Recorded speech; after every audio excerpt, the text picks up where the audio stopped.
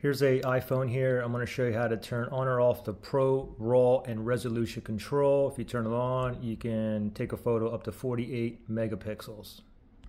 And you can see under photo here, I got the RAW max. You can turn that on or off. Okay, now actually to put that onto your camera, you have to first go into your settings. So go into your settings, and then from here, you want to look for camera. Okay, so we're going to go down, and then we're going to look for camera.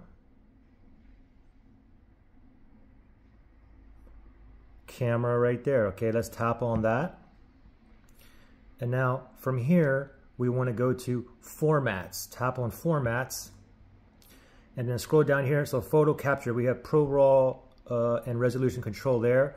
And just FYI, down here is for the video capture, pro resolution down here, but we're going to be only focusing on the photo capture for taking photos. Okay, so what you want to do is turn this on, and then pro default, you can go down here and you can change it to one of these. Okay, I'll leave it at ProRAW max. So from here, once this is toggled on, go ahead and open up your camera. Make sure you go to photos. Okay, so I'll go to photos right here, and then you can see this up here. Okay, RAW max, you can turn that on or off. Okay, so let me turn that on. Let me take this off right here, and I'm going to take a photo here. And now let's see the megapixel, the size of this file. So let me click on down here.